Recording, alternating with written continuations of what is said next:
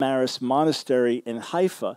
It is from the chief rabbi of Israel, David Lau, president of the Chief Rabbinic Council and chief rabbi of Israel. This is what he wrote. I am aware that in the past few weeks a conflict has unfolded in the domain of the Stella Maris Monastery. Although I'm not familiar with the specific details, I find it appropriate to express my opinion about the principles of this conduct.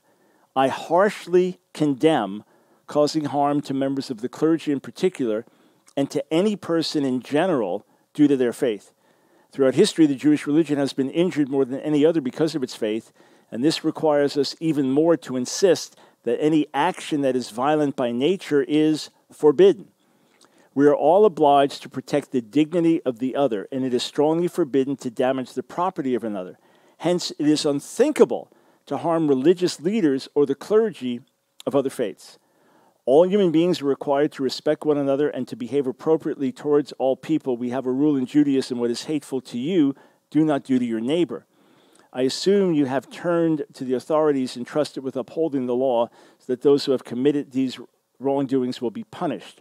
Let's pray to the heavens that we will live in a world of peace, a world in which the words of the prophet Isaiah, they shall beat their swords into plowshares and their spears into pruning hooks, will be realized, and for days of peace and tranquility for all inhabitants of the universe. Again, Chief Rabbi of Israel, David Lau.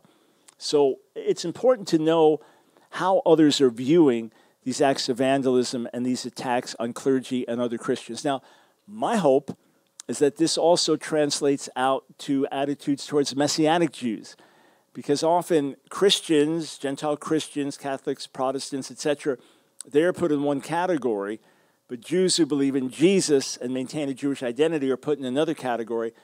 I pray that this same sentiment will be expressed towards Messianic Jews as well. Okay, one more statement, and this was for immediate release as of today, Thursday, September, okay, it says Thursday, September 12th, 2023, but it's either Tuesday, September 12th, or it is Thursday, September 14th, so something wrong on the date here. All right. This is also highly relevant because Christian Zionist organizations like International Christian Embassy in Jerusalem, for years, some of their leaders have been denied visas, renewing clergy visas. And remember, the ICEJ has a non-proselytizing rule that if you work with them, you're just involved in humanitarian work and standing with Israel, and it's on record you're not doing this in order to proselytize. Now, do the leaders of Christian Embassy in Jerusalem want to see Jewish people come to faith in Jesus? Yes, they're Christians, they do. But they have a non-proselytizing policy. So it'd be different than, say, how Israel might look at me as I'm a missionary and I'm a missionary to the Jewish people, etc., or have negative views like that, although I should still have complete liberty to come and go in the land, etc. But to signal a Christian Zionist, they can't get their clergy visas renewed. So this is a statement.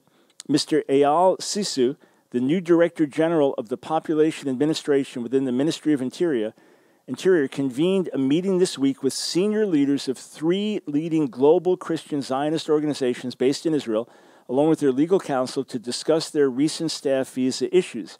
Mr. Sisu assured the representatives from the International Christian Embassy, Jerusalem, Bridges for Peace, and Christian Friends of Israel, I think all of them have a non-proselytizing policy, that there is no change in the policy of the State of Israel regarding the Christian Zionist organizations, adding that their presence in the country is warmly welcomed and their support for Israel is appreciated.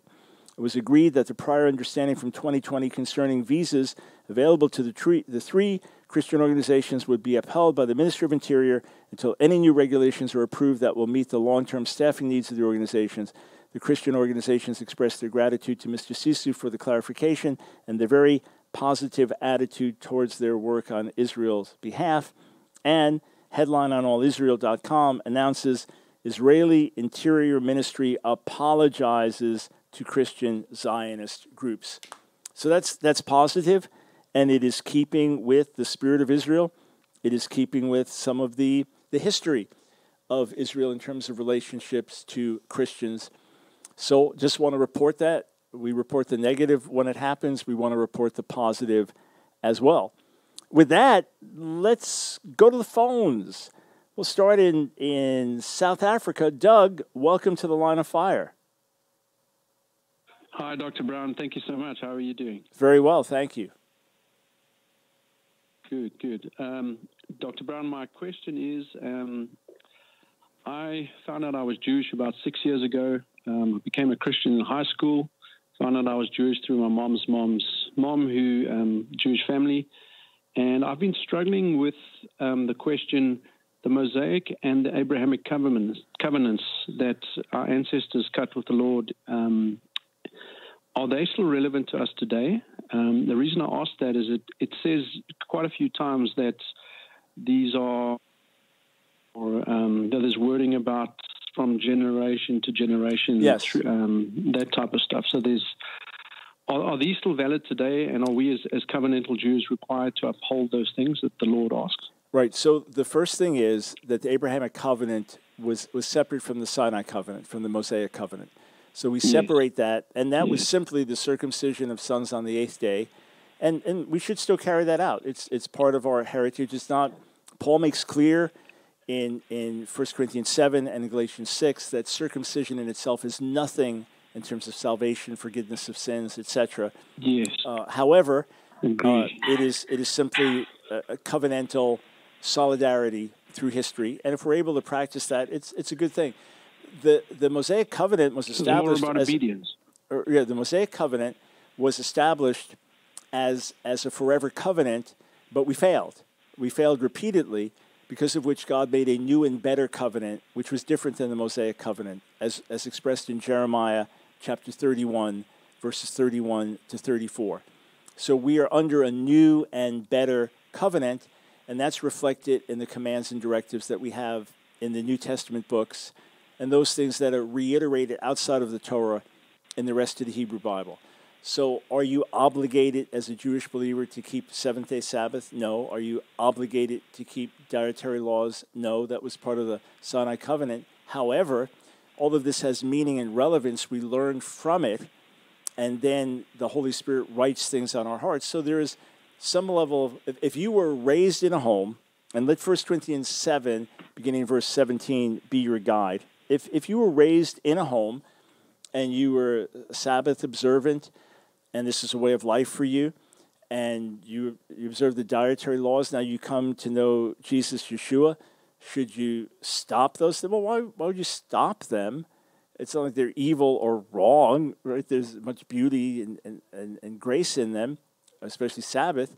But now it comes with a new meaning and a new understanding, beginning with finding rest in Yeshua.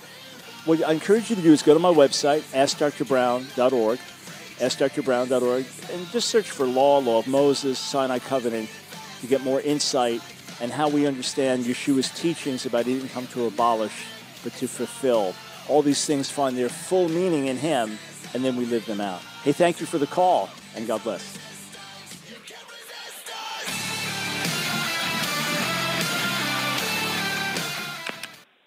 Chronic inflammation is the greatest health threat to humanity. Infections, injuries, toxins, poor diet, and chronic stress can attack your immune system and lead to chronic inflammation. But now there's a solution you can fight this dangerous silent killer with. Nopalea, made from the superfruit of the Nepal cactus, containing a unique group of bioflavonoids clinically shown to reduce chronic inflammation. In a random, double-blind, placebo-controlled study, it showed a reduction of elevated at-risk C-reactive protein levels, resulting in an improvement in range of motion in the back, neck, and joints, and an overall improvement in the quality of life. Nopalea has helped thousands of people by lowering levels of chronic inflammation. Let's hear what customers are saying. I'm a personal trainer and owner of 3 gyms. Super excited, doing a renovation in here, bringing new equipment in. And as I was bringing the new equipment in, I was trying to move a piece. I moved, the equipment didn't move, and I injured myself severely. So it was frustrating. It was really depressing. I wasn't able to work out. I wasn't able to train. I wasn't able to do just normal daily functions. After taking Nopalea, I found that it really helped with my recovery, not only with my severe injury in my back, but it also helped in my recovery of my workouts. Nopalea has helped thousands of people by lowering levels of chronic inflammation. To place your order, call 800-771-5584 or online at Trivita.com. As a new customer introductory offer, use promo code BROWN25 for a 25% discount on your purchase of Nopalea. And 100% of your first order will go to the support of Line of Fire. Go to Trivita.com or call 800-771-5584. Again, 800-771-5584. It's The Line of Fire with your host, Dr. Michael Brown. Get on The Line of Fire by calling 866-34-TRUTH. Here again is Dr. Michael Brown. May His grace and His face shine. Welcome, friends, to The Line of Fire. It is thoroughly Jewish Thursday. Michael Brown, delighted to be with you. Bottom of the hour, I'll be joined with Israel Bitton, talking about this amazing new book he's put out on anti-Semitism and talking about the phenomenon of anti-Semitism. To everyone else, L'Shana Tova, the Hebrew greeting. May you be written down for a new year, for a good year. Again, as over the centuries, the Feast of Trumpets morphed into the Rosh Hashanah, the beginning of the year, and so Jews around the world celebrate this special time, not with partying, but with sobriety, with introspection, and a consciousness of that we all stand before God. Talking to some of the students in my spiritual leadership class here at the Spiritual Leadership School at Mercy Culture, about working out and about Trivita, our co-sponsor. So just want to mention this to everybody listening. If you're struggling with arthritis or other inflammation conditions that you're aware of, and you want to find out more about Nopalea, so rather than being on drugs and things like this, something that you might find really helpful, if you'd like to find out more, call 800-771-5584. If you're calling in the night or on the weekend, you'll get a call back. 800-771-5584. If you'd like to look into this online, it's Trivita.com, and you want to use the code BROWN25 to get you a 25% discount and for 100% of your first order to be donated to the Line of Fire. Everyone enjoying the products, wonderful, and your ongoing orders, more than a tithe goes to support us getting on new stations. So thank you for standing with us. All right. Let us go over to Cincinnati, Ohio. Mark, welcome to the Line of Fire. Hey, thanks, Dr. Brown. I wanted to throw a quick question at you. I've had something that's been really perplexing to me in the faith. I've recently returned to the faith. I have really bad OCD, and sometimes when my mind will hit on something, it's like I got to find the answer, and I can't find the answer. Somebody had called in to you before about it, Ezekiel's temple. You'd mentioned Averbeck, Hebrews 9 and 10, that it's for outward cleansing and point back to Christ. So I was reading all that, and there were just a few observations that I was going to throw at you. I know you have a good memory, so I was just going to mention a couple. So at one point in Hebrews 10, it says, where there is forgiveness, no more sacrifices needed. So I wondered about that. It says the ceremonial system existed in the Old Testament in Hebrews 9, but it doesn't mention the end times. I'm wondering, where is Christ in this whole thing? Why doesn't it mention Christ? And then I'm wondering why it mentions that the uncircumcised in flesh can't go into the temple. Like, that'd be part of the church, because a lot of the church is uncircumcised in flesh, or is uncircumcised in flesh. So right. Yeah. I know that's a lot of things. But. No. Great questions. So number one, the larger question of Ezekiel's temple is somewhat mystifying to everyone, regardless of whether you're a traditional Jew, a Christian who only believes in a future spiritual kingdom, a Christian who believes in a millennial earthly kingdom. It's a puzzle for everybody. It challenges everybody. Sure. If you're a traditional Jew, the problem is the dimensions are not the dimensions of the Mosaic temple, and they're actually variations in some of the customs, so the Mosaic temple / tabernacle. Yeah. So that's a problem for traditional Judaism. If you are one who believes in a millennial kingdom, it's a problem because why are there sacrifices at all, right, as you say? Yeah. And if you just believe it's a spiritual future kingdom or something, then why such a detailed description? So it's a question for everybody. Dr. Averbeck would say regarding Hebrews 10 that the sacrifices, for example, Day of Atonement, or this is how I would answer. I don't want to say he would answer like this. Day of Atonement, which was specifically about atonement and reconciliation. We're not going to need that anymore. It doesn't mean you're not going to need ritual washing or things like that, or sacrifices that just had to do with ritual cleansing. Well, maybe not, because those serve a different function. But the whole thing was, right, so you have the once and for all forgiveness at the cross, and Hebrews is even saying that's the only place it ever came from. As to why the Messiah is not mentioned, it could be similar to Isaiah 2, which is that all the nations streaming to Jerusalem to worship the God of Israel. Everyone recognizes that's a messianic prophecy. Traditional Jews, traditional Christians recognize that as a messianic prophecy, but it doesn't mention Messiah.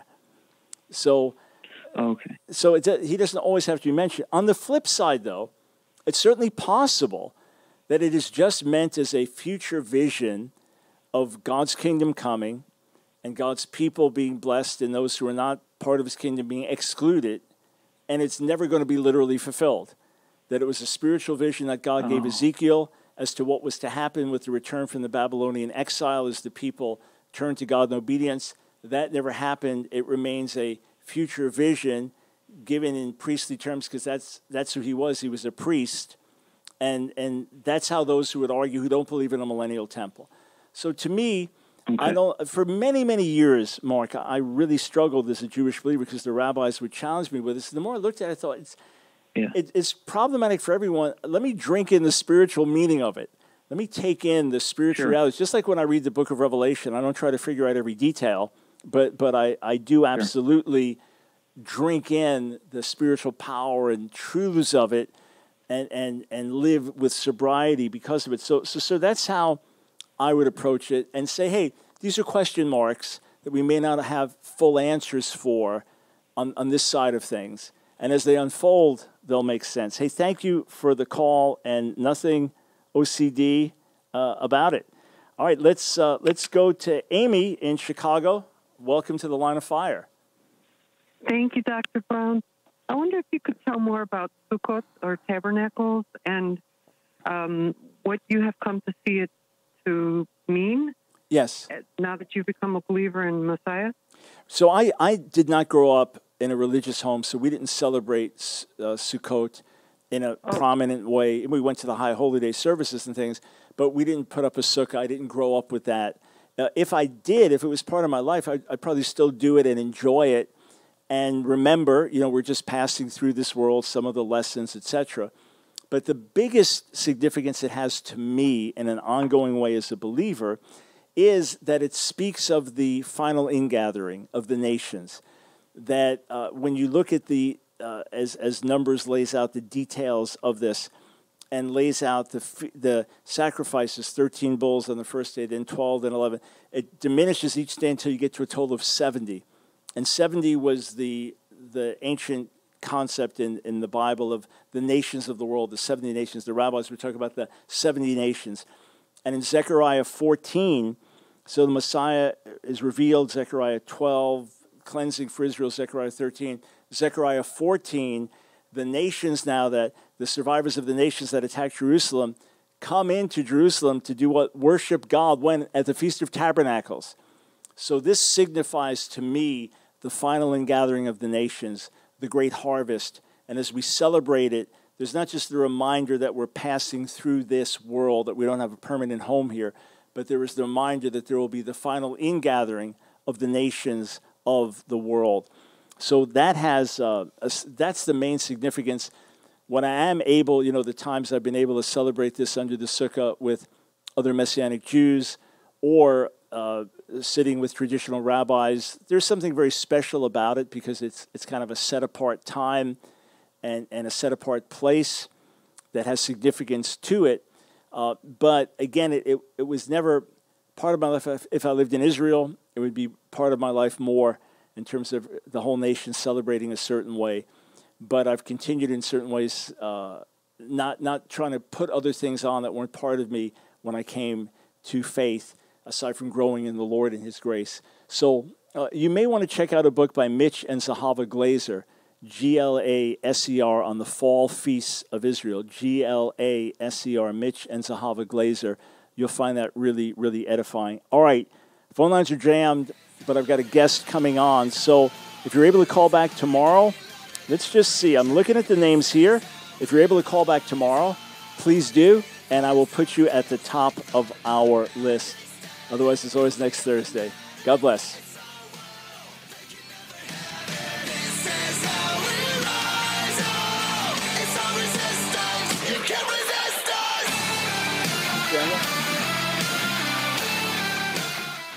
Hey friends, Dr. Michael Brown here. Do you remember when people thought I was crazy when I said it's not too late for America, that God can still do something in our country, that there is going to be a pushback, a gospel-based moral and cultural revolution? And do you remember when people thought that you were crazy because you felt the same way, because you believed what I was saying and already felt it in your heart? Well, friends, that pushback is here.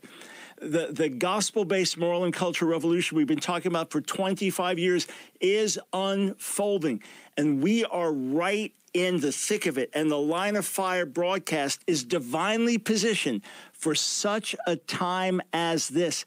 Friends, you would be so gratified and blessed as I hear, if you could hear what I hear, testimony after testimony as leaders, young people, old people, moms, dads, students, people from all backgrounds come up to me and say, Dr. Brown, you're providing a template for us.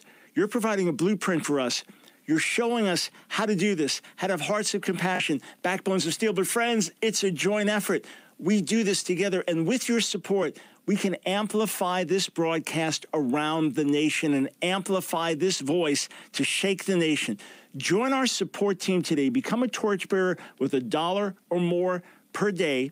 Here's the number to call to sign up. 800-538-5275. That's 800-538-5275. Or go to AskDrBrown.org, AskDrBrown.org, and become a monthly supporter. Click on Donate Monthly Support. I want to immediately give you 2 classic books, Compassionate Father or Consuming Fire, Who is the God of the Old Testament, and Revolution, which will really show you what it means to be a Jesus follower today. Plus, you get free access to our online classes and so much more. Sign up today, AskDrBrown.org. It's the Line of Fire with your host, Dr. Michael Brown. Get on the Line of Fire by calling 866-34-TRUTH. Here again is Dr. Michael Brown.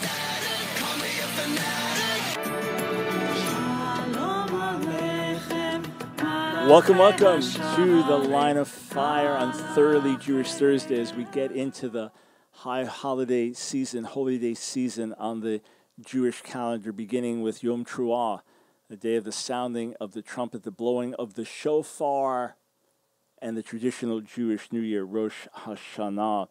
Hey, shout out to Hector, one of our torchbearers, as your son Daniel is manning the boards today. All right.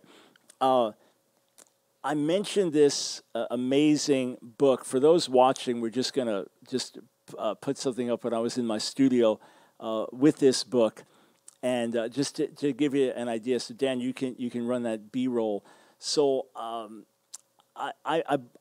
was cited in the book, my book on Our Hands Are Stained with Blood, the tragic story of the church and the Jewish people, about anti-Semitism in church history. I was cited in the book. That's how I found out about it. And I bought the book. I was stunned. It's like 650 pages, and the exact title, the exact title is, I want to make sure I get it right, brief, 670 pages brief, A Brief and Visual History of Antisemitism by Israel Bitton, Bitton. I've never seen anything like it. I have no idea how the thing was produced. It's a $50 hardcover book. We're not selling it to our ministry. But I've no idea how it was produced. It must have been underwritten left and right, every page with visuals and graphics. And then I think there's 75 different sections in it where you have an app and you just scan, and they'll take you right. Okay, here's archival footage, or here's more illustrations, or here's lectures. And I'm stunned by it. It is an incredible compilation. And I reached out to Mr. Bitton and asked if he'd come on the air and join us. There may have been an error in scheduling. So tell you what, I'm not sure what happened. It appears we had a scheduling error on his end, or one way or another. So I want to mention the book, and I'm going to talk to you about anti-Semitism in a moment. If he is on call, tied up on another call and getting back to us now, we'll bring him on immediately. But Isaac, stay where you are. I may have time to take some calls after all. So we dropped everybody, but I may have time to take some calls after all. We shall see. But let me just comment on the uniqueness of anti-Semitism, the uniqueness of Jew hatred, and what sets it apart from other hatreds. Now, please hear me. Different people have suffered through history terribly. Different groups. There have been genocides. There have been atrocities. There has been enslavement. There have been horrible things suffered by different groups of people over the centuries that are terrible, that are horrific, that are barbaric, that are unjustifiable, that show the very, very worst of Jewish nature. The very, very worst of human nature, Jewish nature, of human nature. The reality is Jew hatred of the Jewish people is unique. It has been pointed out that it is the world's longest hatred. In other words, to single out a particular group and for them to be singled out as a people and hated as such through history is unprecedented. And you can go back to in the Bible, the book of Esther, the hatred of Jews, but even outside of the Bible. About 2,300 years ago in the Greco-Roman world where Jews were hated because they were different. And it's not just the longest hatred, but it's the most widespread hatred. If you think of it, radical Islam hates the Jews, and much of Islam through history has hated the Jews. There's been anti-Semitism in church history. Some of the most vile things ever written have been written by Christian leaders against Jewish people. And then you go through, there's atheistic hatred of Jews. You think, why is anti-Semitism so incredibly pervasive? Well, we do have on the line with us Israel Bitton. Israel, thanks so much for joining us today on The Line of Fire. Thank you so much, Dr. Brown, for having me. It's a pleasure to be here and to be talking about this important topic with you and your audience. All right, so you are leader of an organization, Americans Against Anti-Semitism, and you put together this book. Before you came on, I was just singing the praises of the book. Honestly, I've never seen anything like it. I mean, I can't imagine the amount of research that went into it, but this must have been heavily underwritten to be able to publish this book. I know it goes into putting on a book. So this, it has this introduction by the president of Israel, the endorsements behind it. So how did you get this collaborative effort even to happen? Sure. So really this project was born of the creation of this grassroots startup organization itself, Americans Against Anti-Semitism, which was created in 2019 in response to what we, the people I work with right away identified as a very serious spike for a lot of different factors that obviously go into creating such things. But we noticed the spike. We noticed that other organizations, already legacy orgs, were not really understanding the issue or responding to the issue for a variety of reasons. And therefore, we set out to not duplicate efforts, but say, what can we do to make a dent of a difference in some kind of measurable and meaningful way, not just, do a campaign and get a lot of attention and, hope that somehow seeing an ad that might be, even if it's compelling, is just going to radically change the picture and, thousands of years of this type of phenomena. So one of the things we noticed right away was, and obviously the starting point in almost any corrective for hatred, social hatreds, and intercommunal, interfaith animosity is ignorance. When there's ignorance, it's the perfect breeding ground for both indulging in hatred as well as for Jews who don't know their own history, especially young Jews who are going out and university campuses across the country and are being challenged in ways that they've never been challenged before, with lies and just really grotesque conspiracies that are thrown at them, and that if they don't know their history, they don't know the truth, the simple truth, not based on Jewish sources, but as it's always been out there based on, the sources themselves, wherever it came from. So it was important to address that gap. We noticed that anti-Semitism, although there's a lot written about Jewish history and there's a lot written about anti-Semitism as a subject had never been treated curricular. It had never been given and translated into a textbook. There's Holocaust, there's Israel, Israeli history, Zionism, Jewish history, but there isn't this focus because it's kind of, in the past, it's been looked at as, well, it shows up in different episodes, but it's not really its own thing. And now with anti-Semitism obviously skyrocketing, there's interest in understanding this and this phenomenon. And more importantly, for young people of all backgrounds, young and old, but especially young people who are going to be in these very high-pressure environments where, it's okay to encounter differing opinions, but when it's maliciousness and people coming at you with blood libels and saying, you murdered, Israel murders Palestinian children, like it's a fact of life, like they take apples off the tree, and that's very stunning for people who are on the receiving end. It's not so clear and simple as to how to respond, especially when people are speaking in the name of justice, in the name of humanitarian principles.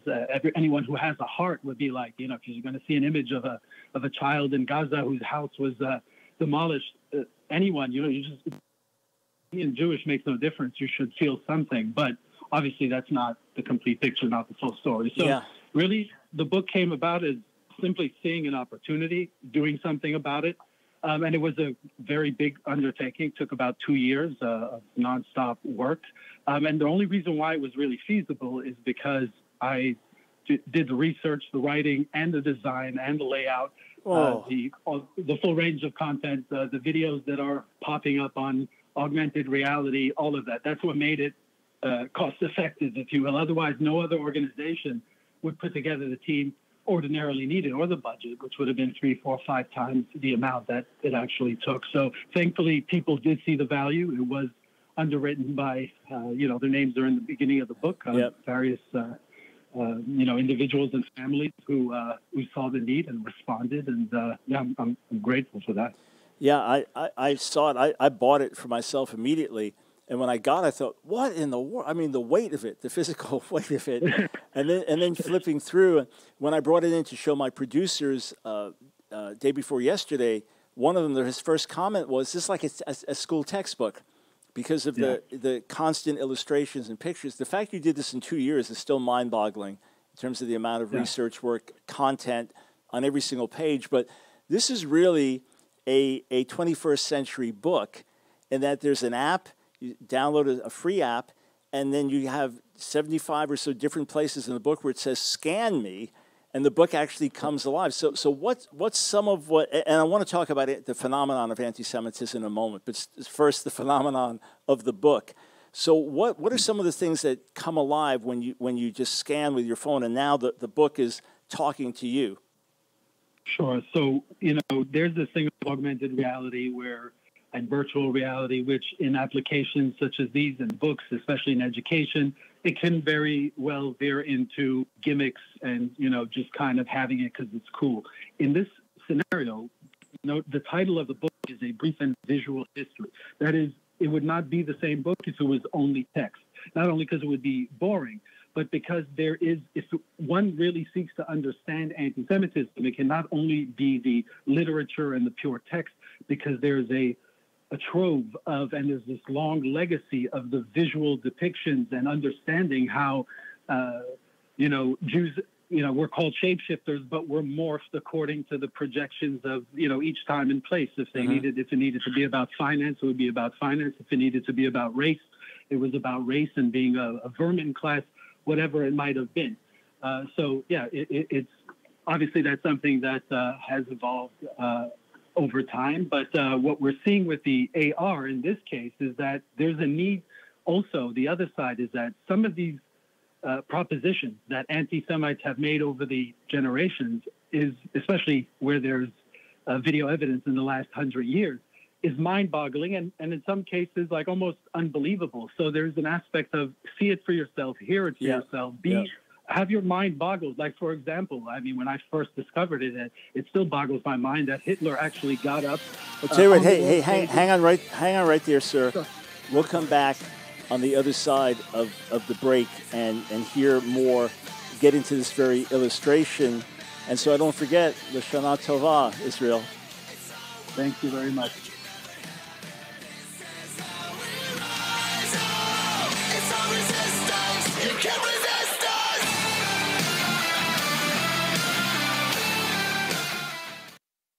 Nopalea has helped thousands of people by lowering levels of chronic inflammation.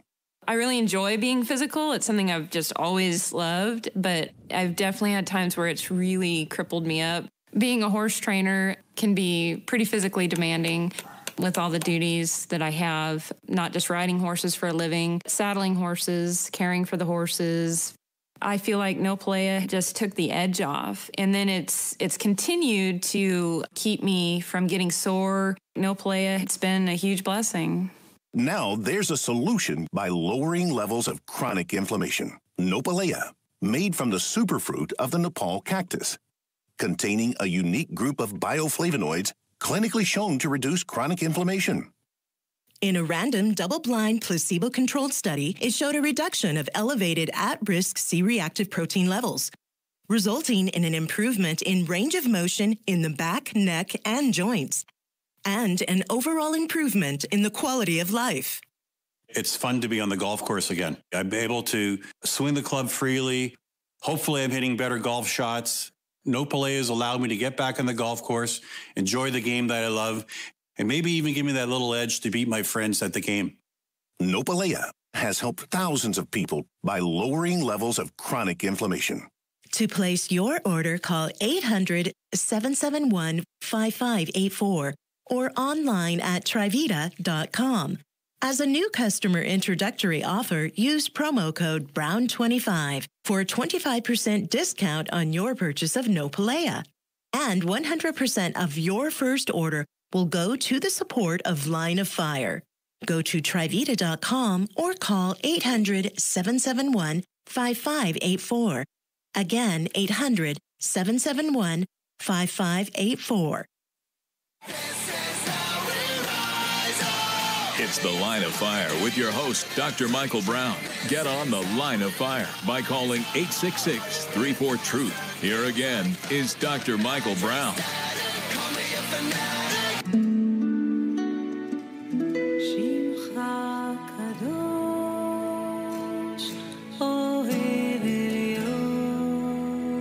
Bitton, his extraordinary new book. I can't urge you strongly enough to get it. We're not selling these. I've got no connection to the publisher. I'm just saying this as someone that's combated anti-Semitism for many, many years. It's a must. And for the whole family, different ages, you dig into this. Scholars want to research, just find tons of stuff in one place. And then again, the visual elements.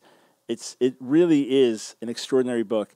A brief and visual history of anti-Semitism. It's worth 5 or 10 times what you pay for it because of the production values there, and then everything that will come alive in the book for you.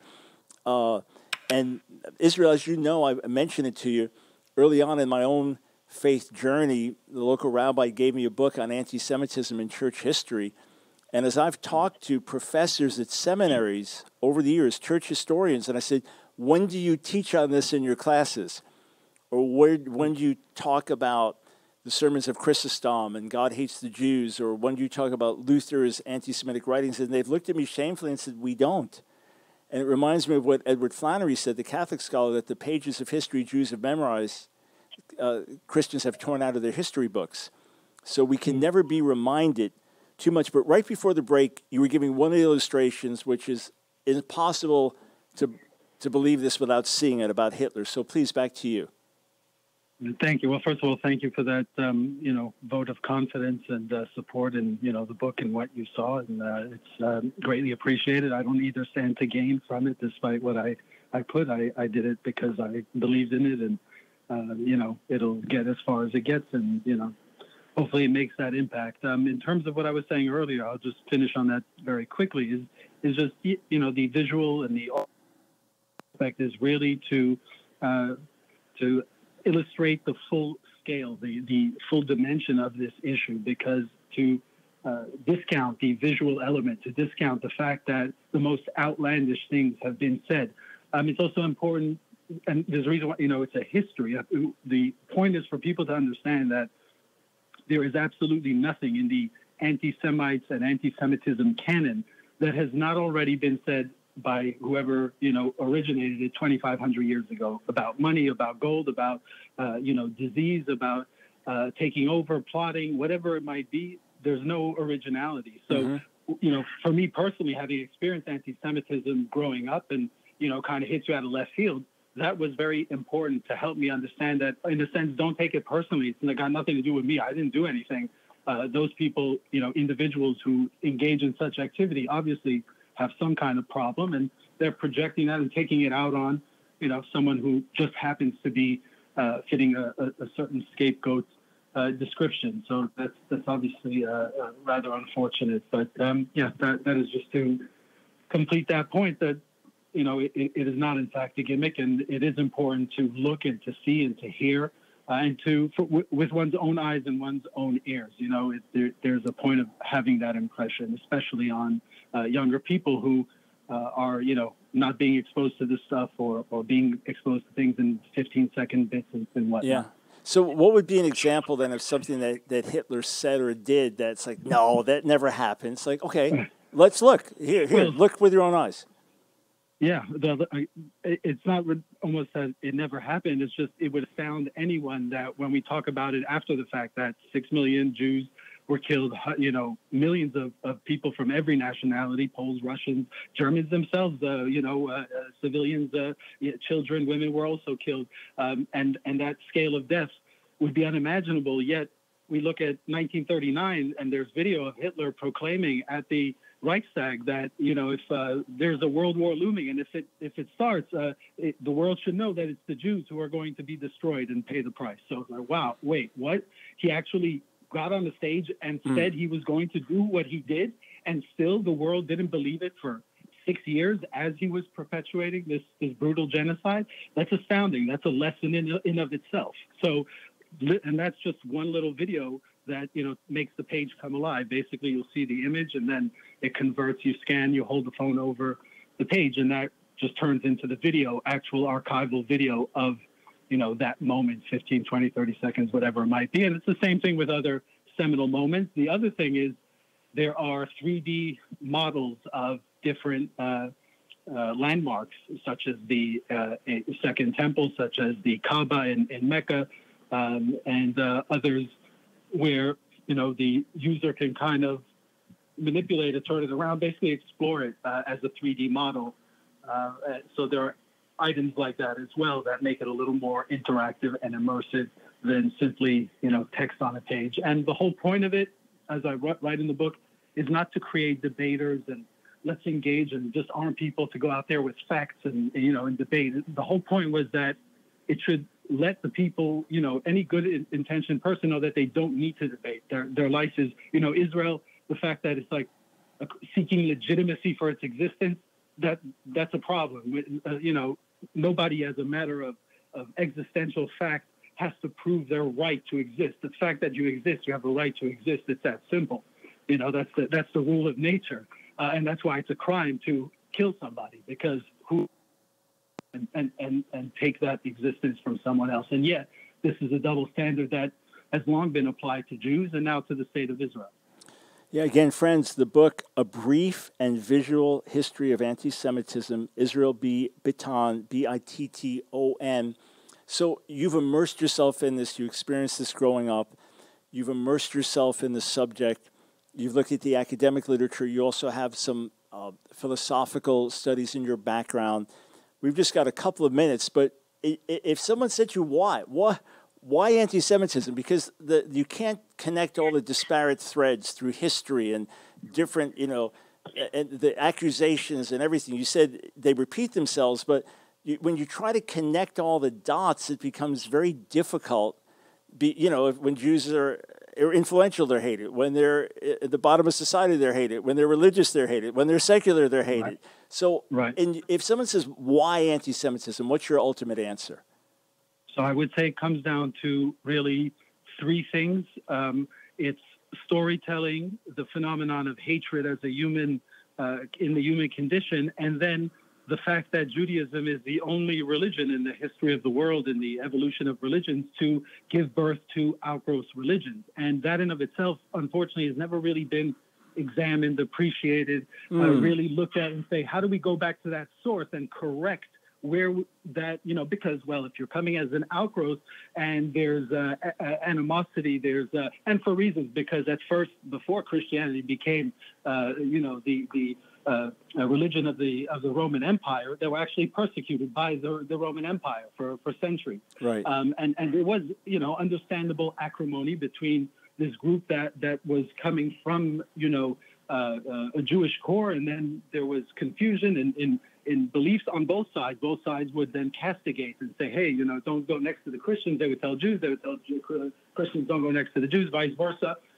From there, the fact is that it's Judaism that gave birth to Christianity, gave birth to Islam, that is now faith for nearly 4 billion people or more in the world today. So that's a very different trajectory than almost any other group and the world's interest in them. Now, what preceded that moment of getting off on the wrong foot as there was a divergence between Christianity and Judaism is the idea that, well, where does hate come from? What is hatred? If we look at the Bible, the Torah, the Old Testament, the first instance of this type of hatred and what it leads to is Cain and Abel. And why is Cain killed his brother? Because he's jealous. And what is jealousy? It's a story. That means that hatred, that hate that leads someone to do something as taking someone's life is based on a story. Now, in most cases, that story is corrupted. Of course, if somebody does a horrible thing to another person, we can understand why they may hate that individual. It would still not be logical to expand that hatred to that, every association that person may have. So what we have with Judaism, what we have with this legacy of anti-Semitism is the fact that, well, going back a second, what makes humans really different than all other animals is that we're storytellers who can actually record media and pass that on transgenerationally in ways that, say, whales, which can do a lot transgenerationally, still cannot. They can't record a physical media picture of their great ancestor and pass that information down in a direct way. But when it comes to humanity and society, we can't. We can make up ancient books that say horrible things about Jews that will survive over the generations, that will proliferate, that will take on new words, new meanings, new context, etc. But now we have this storytelling problem because behind any hatred, when we say anti-Semitism, and some will say, no, I'm not anti-Semite, I'm anti-Zionist. No, I don't hate Jews. I just don't like that they control the world. I don't hate Jews. All of that type of stuff at the end of the day, it's literally, it's constant, it's repeated. There's nothing novel in that. But the point being that these are corrupted stories. The idea is that as a society, collectively, we're all responsible, and the corruption is the corruption of the golden rule. Whereas nobody would accept the treatment, whether it's to Jews, whether it's to a black person, or to a Christian. If you're a Christian being persecuted throughout the world, there's one standard. Either persecution of people for their identity or their beliefs or their physical characteristics, whatever it might be, is either society writ large is against it and they're adamant and they're consistent, or not. Yeah. Hey, listen, I've got to jump in. We're actually out of time already, but thank you, sir, for coming on the air, and thank you for putting this book together. I really urge everybody that can do it, especially as we come into the high holy days, get this book, share it, let truth disseminate and push back against the darkness. A brief and visual history of anti-Semitism.